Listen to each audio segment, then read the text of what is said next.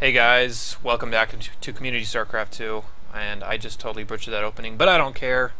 Today's lesson is about ZvP, or Zerg versus Protoss scouting. This is going to kind of be about figuring out what your Protoss opponents want to do and what they're doing currently, and how you need to react against what you're seeing. This is probably the most important matchup for you to scout, because there's so many random timings and attacks that you can die to that you would have been just fine against if you just scouted it out in time. So this is probably the one scouting video over the others that you really need to watch to try and figure out what your opponents are doing. Namely because Protoss can kind of build up an army out of nowhere, and if you don't scout that or if you don't realize what's going on, then you're going to die. So I realize I just repeated what I said, but I don't care. It's just kind of a I don't care type of day. So let's just go ahead and jump into the game here. The player we're going to be watching is Nerchio, and he's fighting Showtime. Both these guys are Europeans, and Nerchio's been around forever. One of the better foreign Zergs, never had outstanding results, but he's always been consistent. And he's a really smart player, especially in this matchup, and it's something I want to highlight here. It seems not really doing a lot of drone stacking. I think it's interesting how pros try and decipher that. But, so the first decision you need to make is, of course, send out your first Overlord to try and figure out what's going on. Drone scouting in this matchup isn't overly common, only because most people have kind of figured out how to deal with everything that they see in the early game, so most people just scout with an Overlord and then just play their normal game. Honestly, and I know I've said this before in other ZvP videos, but I would just go pool first because it's so much safer than hatch first.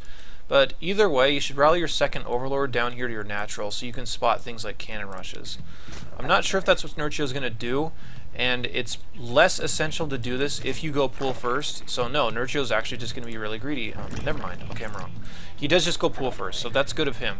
So he's going to go pool first and then just take a hatchery when he has the resources, probably around 16 or 17 supply.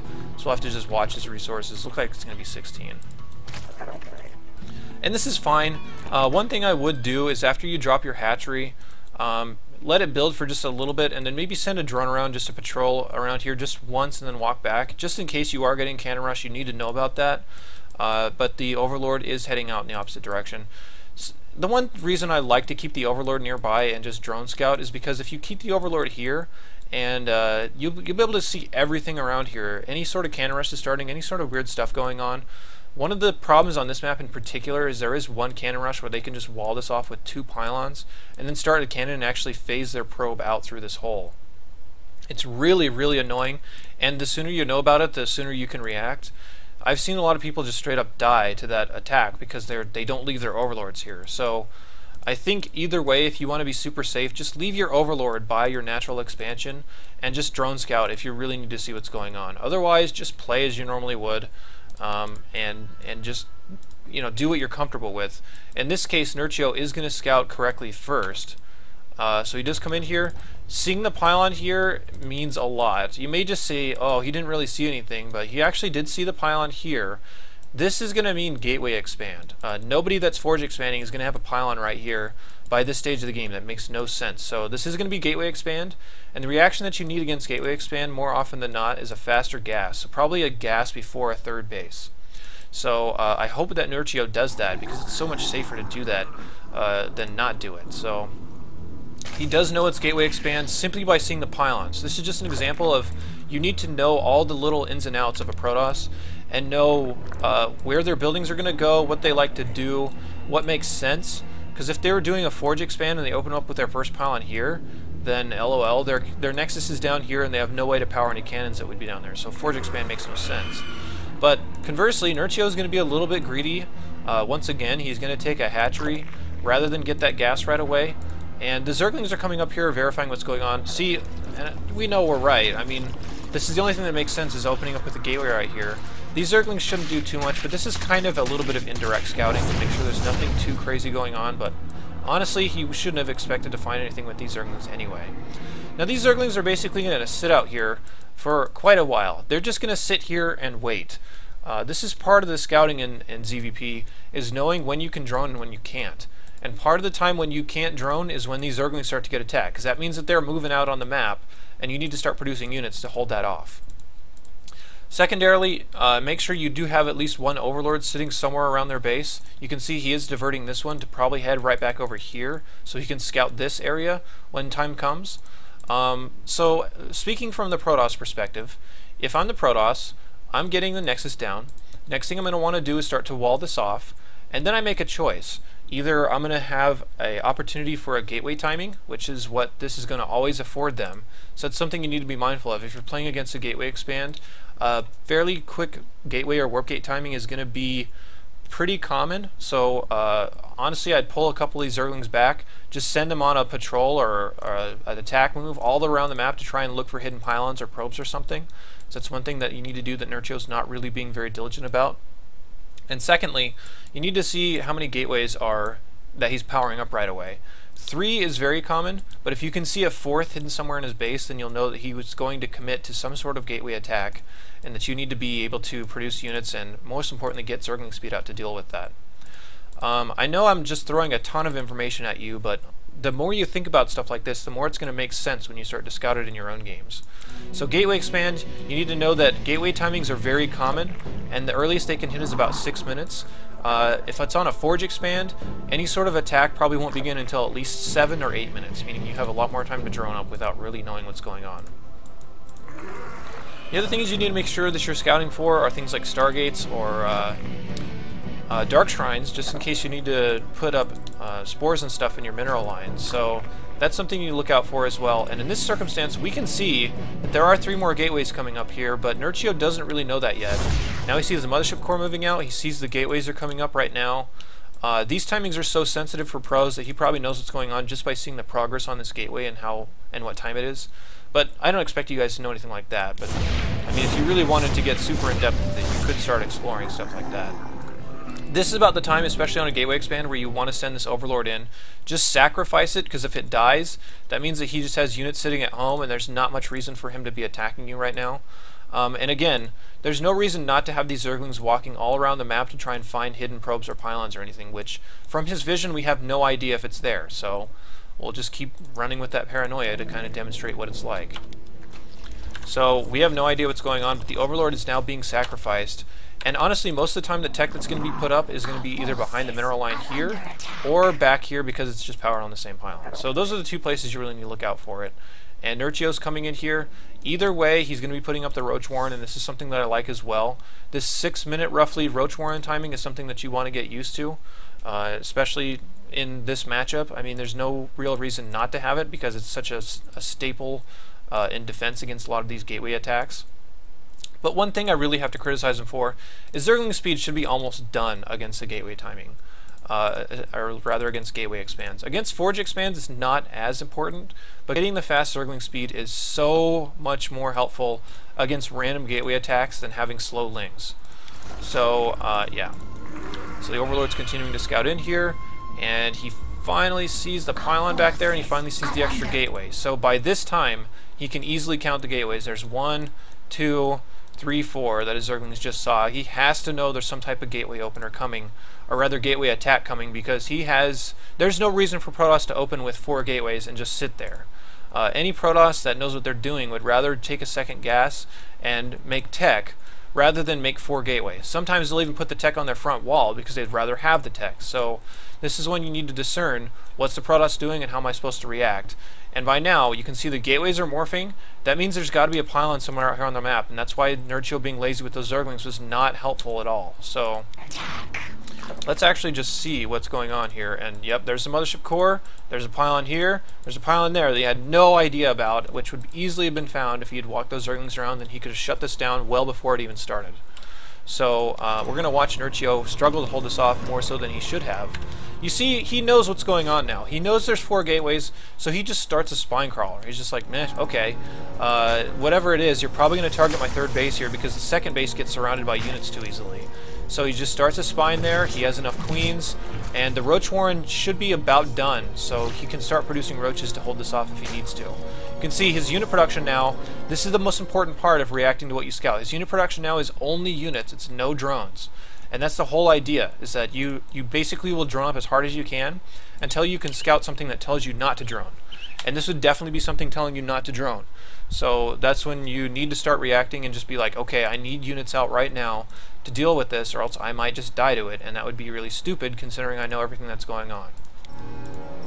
So the Zealots start to press up here, and 8 Zealots or so is fairly common with this, along with the Mothership Core, so that's what we're going to see. But again, think of how fast this would get surrounded and shut down if he had Zergling speed. Think about how easily it'd be shut down if he had 4 or 5 Roaches along with this, because he would have scouted that earlier. And if he saw these pylons coming down on the map with any Zerglings he had running around, he would have known about this well in advance, and would have taken a lot less damage here. So literally, this is the matchup where it directly matters how fast you scout stuff, and how much more easily you're able to hold stuff off when it's transfused, which he doesn't do. Disappointing.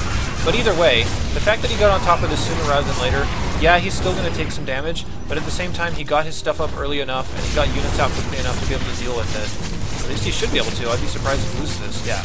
Once the Roaches are out, the Zealots really shouldn't do anything more. You just want to keep pressuring, maybe try to target down this Mothership Core so they can't recall if you can. But either way, the fact that he has, this is plenty of units now. The fact that he was able to put that Roach Warren up protected him against this, but if he had Zergling speed, and if he scattered around with his Zerglings, this would be shut down way before it would have even started. So that's just, you need to be diligent about this kind of stuff. You can't just mess around and hope it's going to work out. You need to be on top of what the Protoss is doing, and you need to be ready to produce stuff when the time comes. So this is, for all intents and purposes, shut down. Now, the next stage is, okay, that basically failed. You didn't do much more than just dictate what my larva was, which, I mean, he did do a pretty good job of that, but even still, there's got to be some kind of follow-up, and what is that tech? So this Overlord is still in the main, which we notice is still there because he can't just warp stuff back at home and kill it while still trying to be aggressive. That doesn't make any sense. So the Overlord needs to be more diligent about scouting out, and by this point, about 8:30 or so, is when you need to think about starting your lair. He almost has the resources for it, but once you start the lair, you can get your Overseer out and just start to drop changelings and stuff and figure out what's going on. But the next stage of tech is going to be really important to figure out what it is. So let's switch back onto just Nurcho's visions here so we can see everything that's going on. You can see him easily pushing this away still, which he shouldn't really have any problems with. Just be a little bit careful and not overextend too far, because chasing this out will have diminishing returns.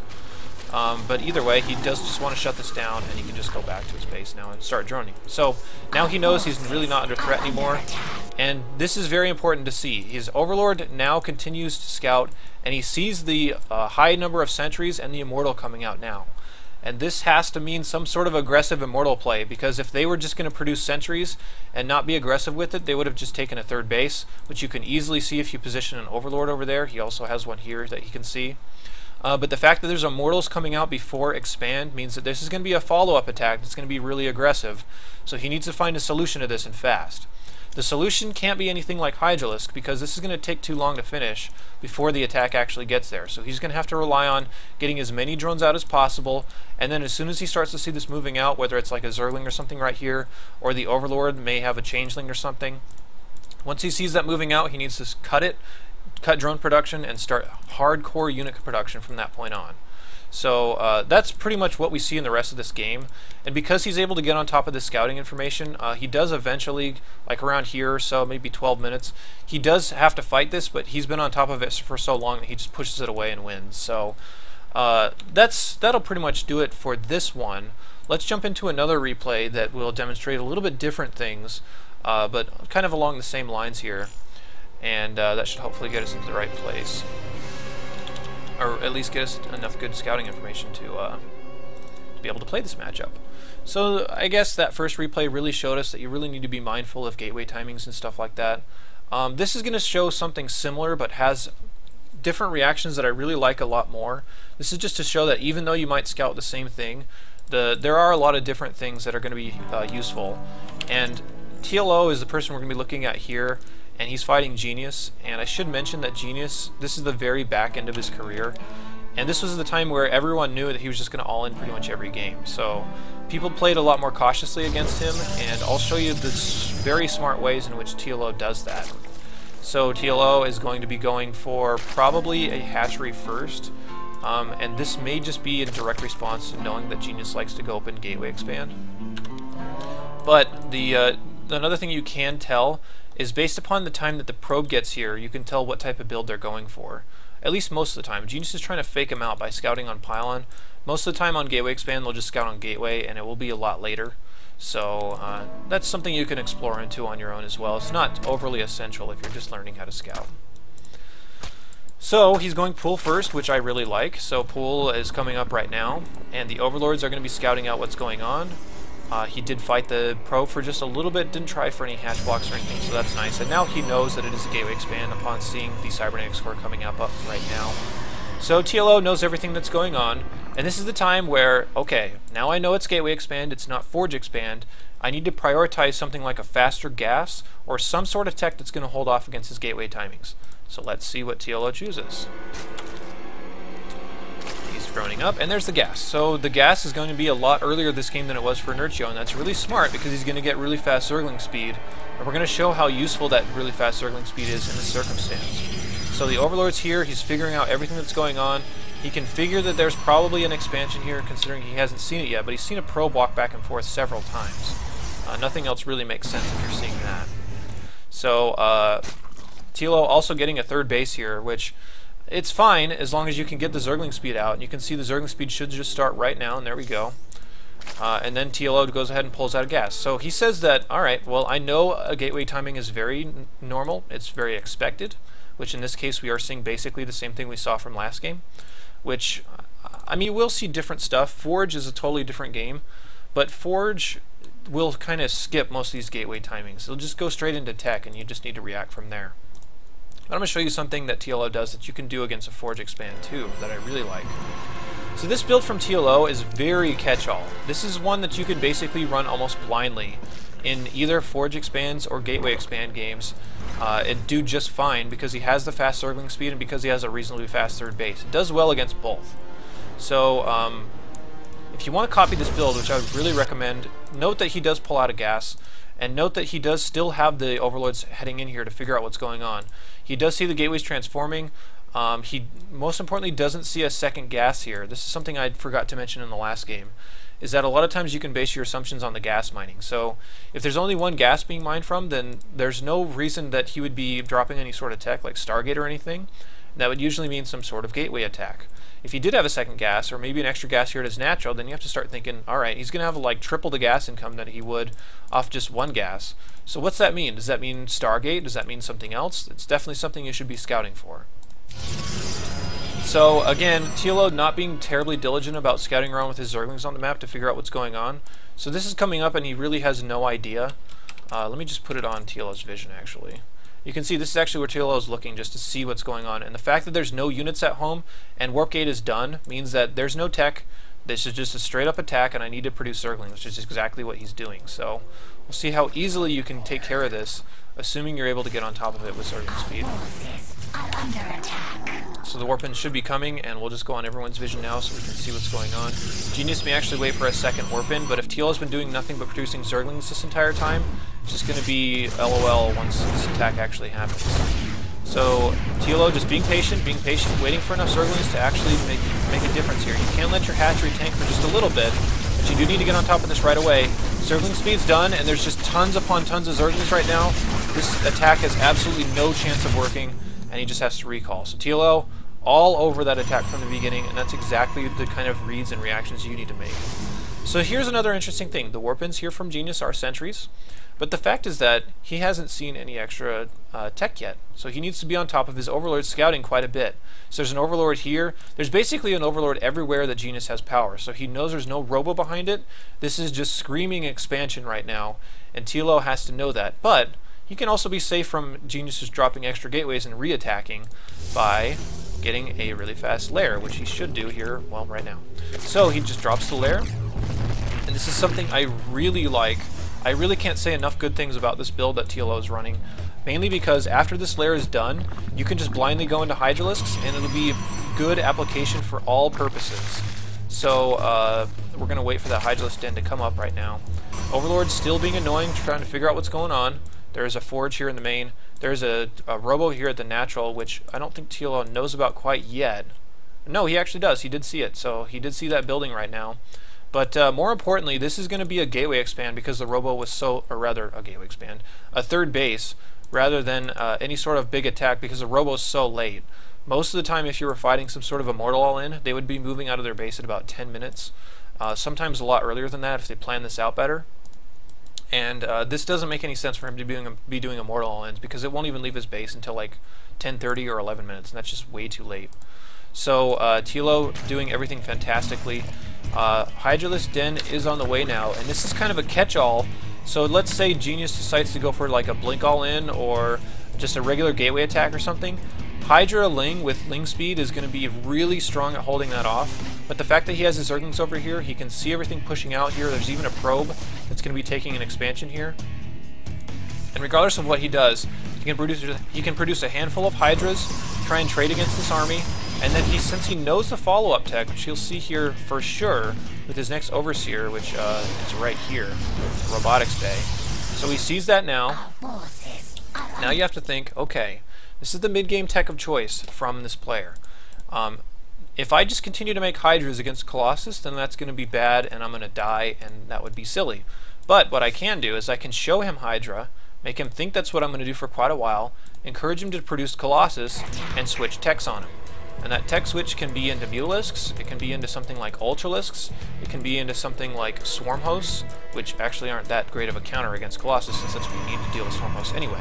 But the answer is going to be Mutalisks. So Tilo has every base covered, and he's been all over Genius's play this entire time.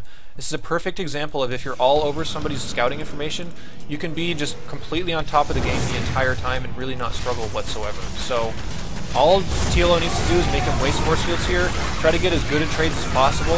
You can see Genius is not force fielding at all because this is such a huge area. Now all of a sudden his sentries are going down and this is spiraling totally out of control, and Genius is pretty much dead. So all this stemmed from Tilo having the right reactions and having the right reads. You can see his unit count, or his drone count, isn't terribly high, but at any point he can just flood this with drones in just one production round. So Tilo playing this absolutely perfectly. Fast Zergling speed, Hydralisk after a quick lair, everything you really couldn't have asked much more from, and I really like this build. So this build both scouts really well, and it deals with everything pretty well. So this is something I would really consider running in your own games, especially if you're new to scouting, and especially if you want to kind of learn how to make the Protoss react to you and kind of shut down every avenue the Protoss is trying to go for. So I hope you guys enjoyed this video. The next video will be scouting in ZvZ, which is a very tricky matchup. So that video should be coming up here fairly soon, so look out for that. And in the meantime, I'll see you later.